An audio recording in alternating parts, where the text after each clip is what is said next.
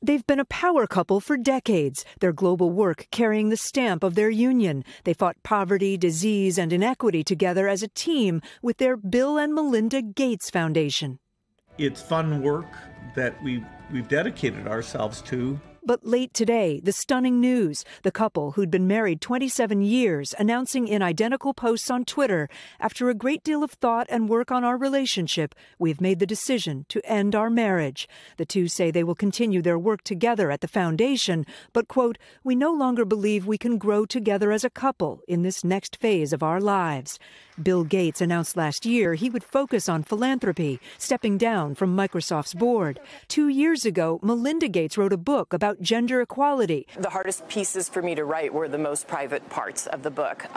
Moments in our marriage where I was asking Bill for more equality. And back in January on Today, she joked about how she and Bill were splitting cooking chores during the pandemic. Both people can set the table and both people can do the microwaving and the cleaning up. And so we're trying to, again, continue to role model that in our house for our children. With 3 children now in their teens and early 20s, the Gates asked for space and privacy for their family as we begin to navigate this new life. And Kate, this is a couple worth billions of dollars. That's right, Lester. He became a billionaire when he was just 31. Forbes now estimates his wealth at $124 billion.